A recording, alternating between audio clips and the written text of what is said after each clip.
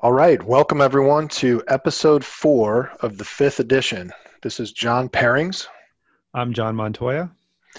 All right, and today we are going to talk about another common question that we get about life insurance when discussing the infinite banking concept. And one of the big things that we'll hear from people, or one of the kind of big concerns, is people really want to know what the rate of return on the cash value of a life insurance policy is. And so, when we're talking with prospective clients, almost one of the very first things is, well, what's the rate of return on this cash value? And so, John, I don't know what you say when you hear that question. So I love to turn it around. We'll typically say, well, what's the return on money you'll never see again? And I'll just be quiet and I'll wait.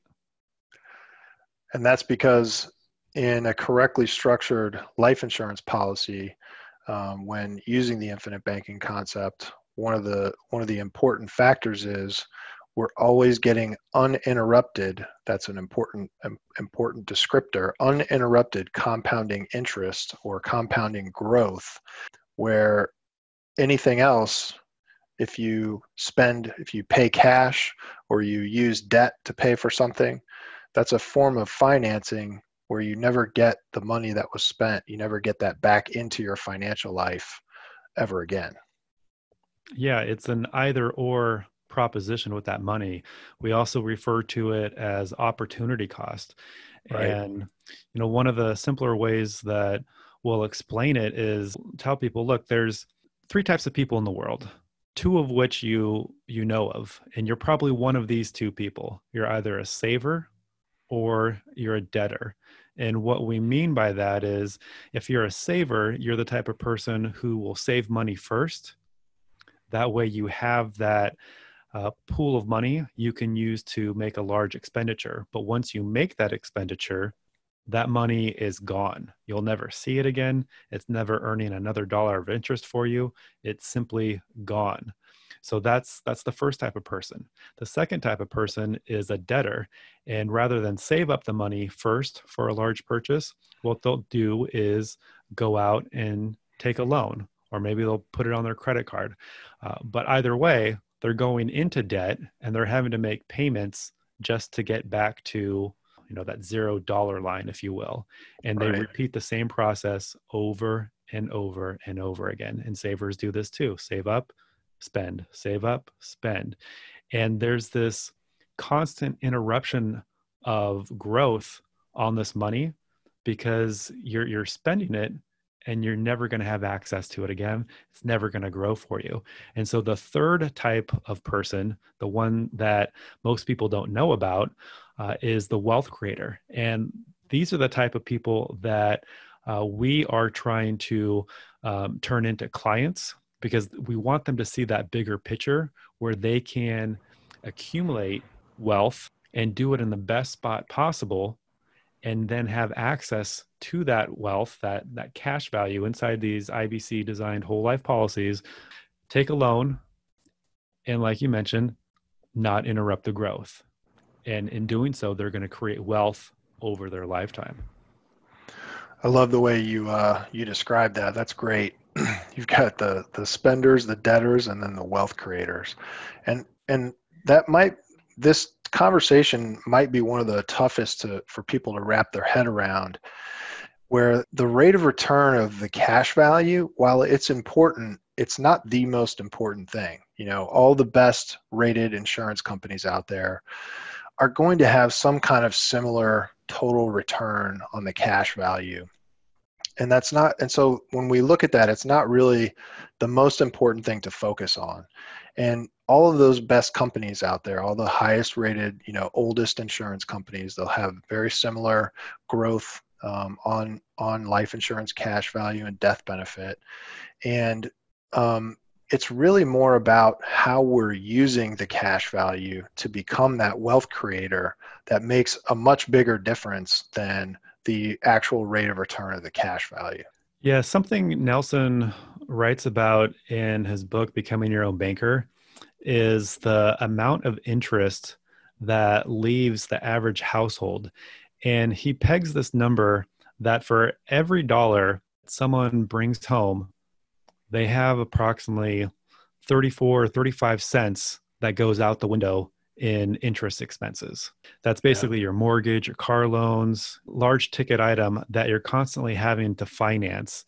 And the point he's trying to make is that what's more important, 8 to 10% rate of return that we're all conditioned to chase on whatever investment dollar that we have, or the 34 and a half cents that's going out the window every single month in the form of interest.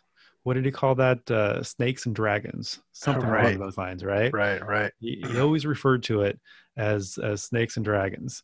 And if you actually look at the bigger picture, you'll see that we're so consumed as a society on chasing that 8 to 10% of return on a small amount of money. And we have an even bigger chunk that we have no control over going out the window every single month. I liken it to, if you're talking to one of your good friends at a happy hour at a party, and you're discussing your 401ks, oh, my 401k is up 10% this year. Oh, great. Well, the one thing you're not talking about is what you have going out the window. No one ever talks about that. We don't even think about it. And so that's why Nelson's book is so important, because it absolutely gets you to change your way of thinking and to realize that you need to focus on the bigger picture and what's actually leaving your personal economy. And if you focus on that, then everything else is going to fall into place. Yeah, it's like just to tack onto that story, it's like everyone gets around, at the punch bowl at the party and talks about the rate of return they're getting on the 10, 15% of their money that they're investing. Well, what about the other 85%? What's happening with that? And so when you start to really think about that, it kind of changes the way you think about everything else and the way you think about money in general. Yeah, one thought that blows my mind is you think about how much you make each year, and where does that money go first? It goes through a bank account, in a bank account that you don't own or control, right? So you don't earn any profit from that bank, but we direct all the income that we earn. And if you think about that, how much do you take home every single year? How many years are you going to work? You literally have millions of dollars passing through someone else's bank that you're going to spend and never see again. Maybe you invest it someplace else eventually, but that's money that washes through someone else's system that you don't own, control, or profit from. And what we're teaching with the infinite banking system is how to take back that control, to redirect a good portion of that money into a banking system, if you will, through these IBC designed whole life policies, where you can continue to grow that money uninterrupted, even while you use it someplace else. And that's why it's not really the most important thing, the rate of return on the cash value. Really, so when I'll get people that want me to send them illustrations so that they can go out and kind of compare different insurance companies. And I certainly understand the desire to want to do that. Everyone wants to make sure they understand what's going on, but because they're all going to be within the same ballpark in terms of the returns, I think the most important thing is to find an advisor who knows what they're doing and that you like and that you trust. Because the real rate of return is really what you can do with the control and leverage that you have over your cash inside a whole life insurance policy. Yep. And there absolutely will be a savings component, a growth rate to these Right. policies, but it's not the reason why you start an IBC designed whole life policy. Sometimes the conversation will head in a direction where, when I'm talking about rate of return with people, I'll tell people, look, I told you there's savers, debtors, and wealth creators.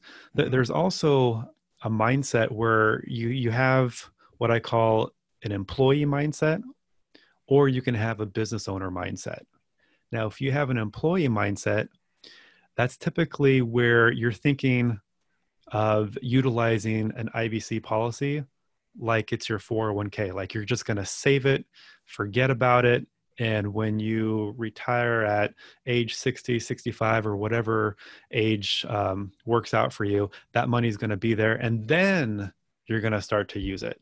Right. And that's that employee 401k mindset. And what I really hope is that people begin to understand that, well, if you really want to utilize IBC to its fullest potential, you need to start thinking like a business owner. Because if you think like a business owner, you're going to realize that you have access to this growing pool of capital each and every year that you can use to generate more wealth. Or maybe it's to expand your business, to buy a business, whatever the case may be. You start thinking like a business owner, and the whole world opens up to you as opportunities that you can take advantage of Right. tomorrow, next month, 6 months from now, when an investment opportunity comes your way, instead of passively just sitting by and waiting 10, 20, 30 years for that magic retirement date to happen and hope, if you have a 401k, that the money will be a certain amount. Here, um, you don't even have to worry about what the cash value is going to be, because contractually it's going to grow every single year. But the idea is you want to start to take advantage of it. You want to be a business owner mindset. You want to have that mindset with IBC. Yeah, and you need, in order to have that mindset, you need to have capital, and that's exactly what these whole life insurance policies provide, where they provide you a cash asset. And we've talked about this before, where the rich dad, poor dad people, if they've read that book, they understand the difference between buying assets and buying liabilities. And we all know the wealthy people buy assets that increase in value. Even better, they buy assets that generate an income.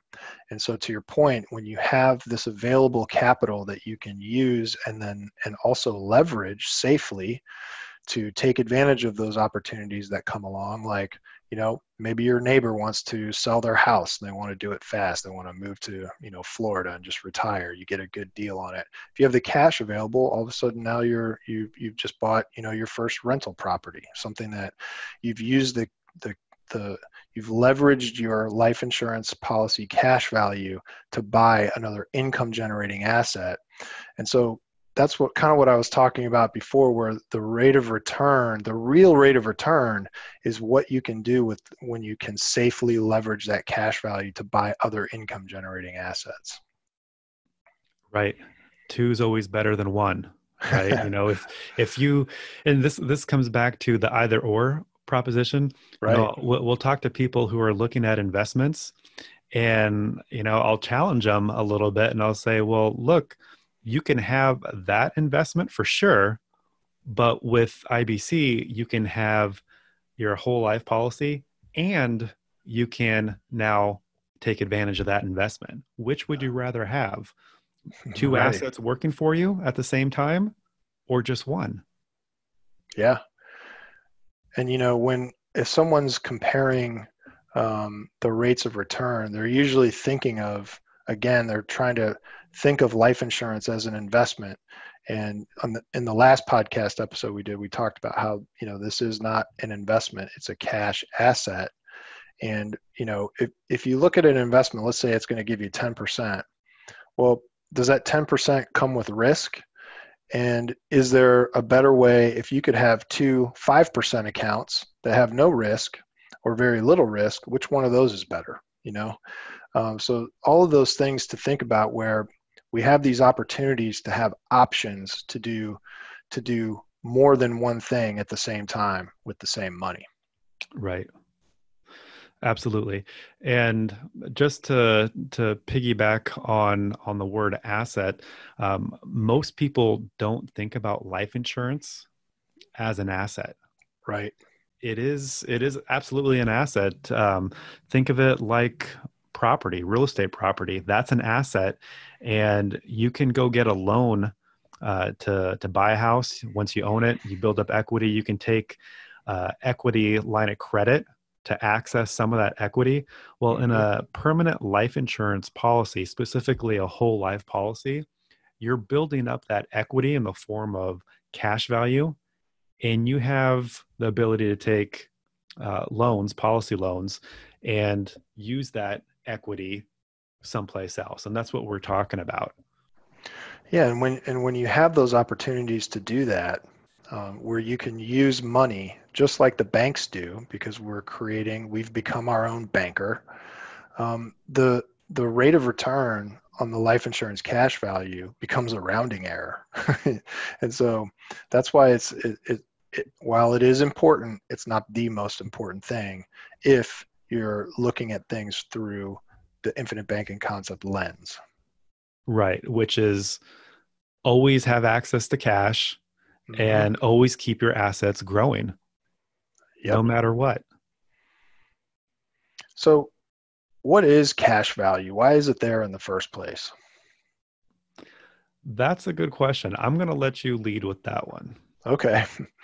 Well, the cash value is really a reflection of the death benefit, right? So when you buy a life insurance policy, whether it's term, whether it's whole life, whatever it is, they all come with a death benefit. So that's the life insurance component of it. And a death benefit, and so we're going to stick to the whole life example. The death benefit is a guaranteed future cash flow. And because it's a guaranteed future cash flow, that future value has a present value. One of the speakers at the last couple of infinite banking think tanks, Ryan Griggs, did a really good job of explaining how this works, where the cash value is the present value of the future death benefit less all of the future premium payments. And so it becomes a very important piece that it's not just a savings account, and it can't just live on its own. It has those aspects, but you have to have the death benefit in order to have the cash value. And so I'm bringing that up because a lot of people get a little too focused on cash value, and they try to create these life insurance policies that are all cash value. You can't really have that, but like 90% cash value. And it ends up creating some issues where the policy can become a modified endowment contract, or you have to pay up the policy super early where you can't put any more cash into it.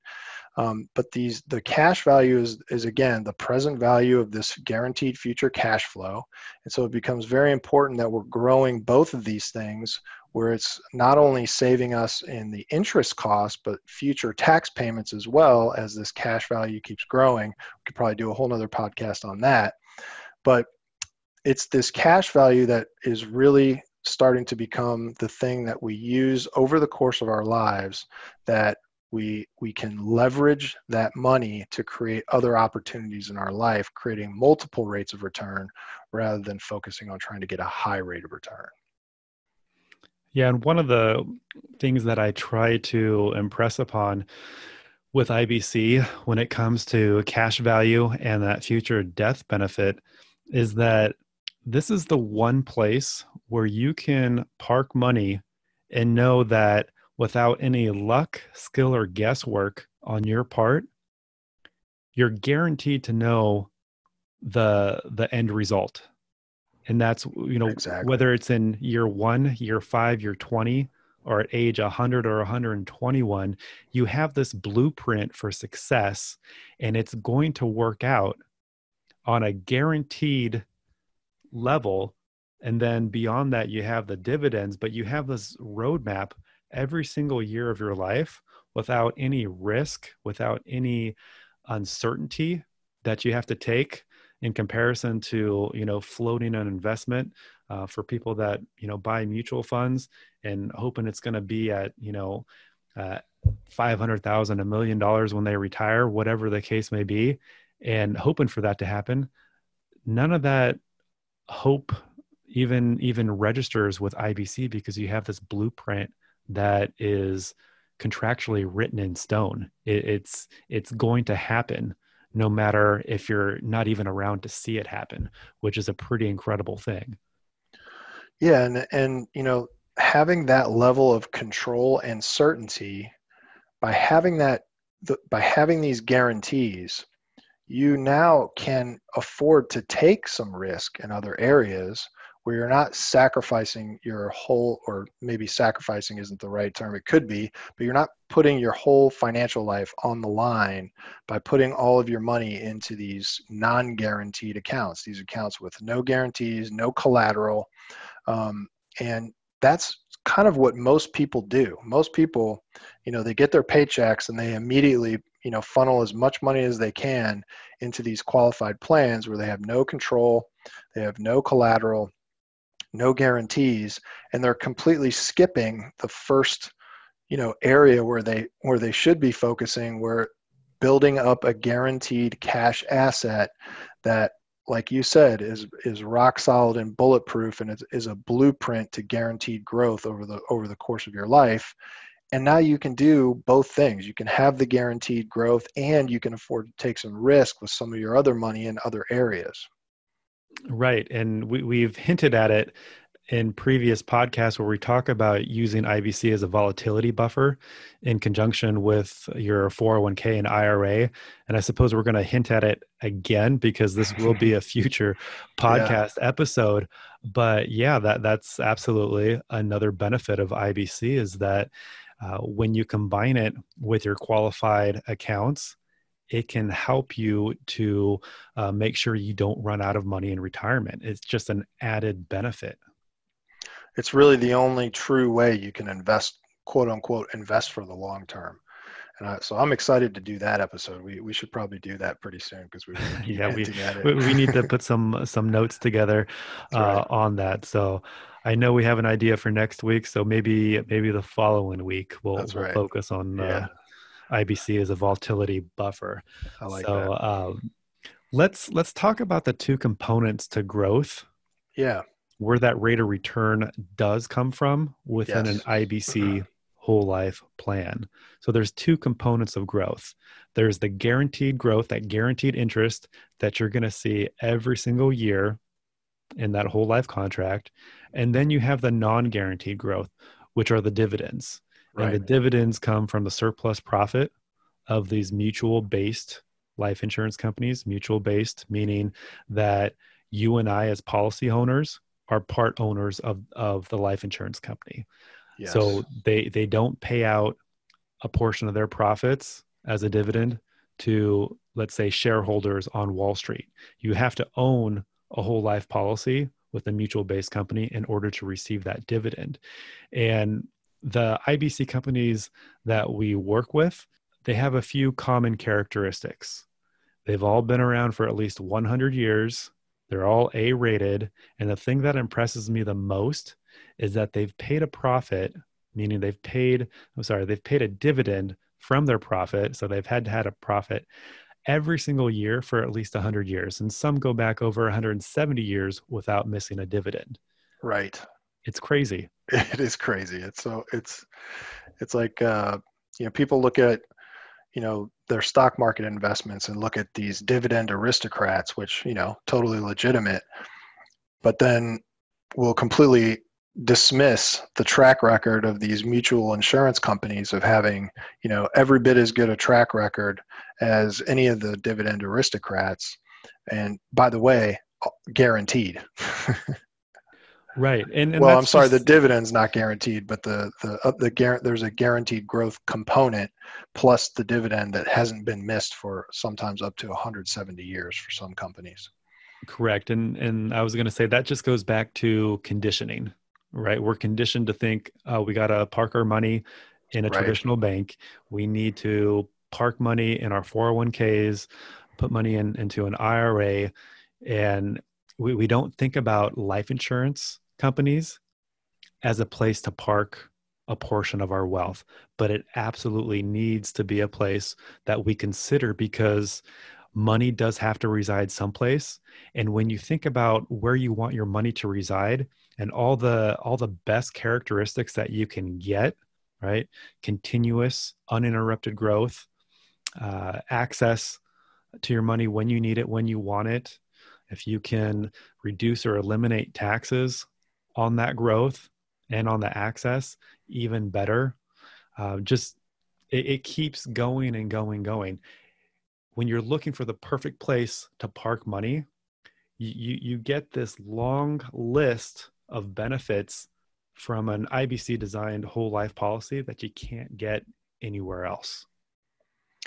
Yeah, and I mean, it's really, as we talk about it, it's still my mind still spins a little bit sometimes with all the dimensions of that correctly structured whole life insurance policy you can offer someone.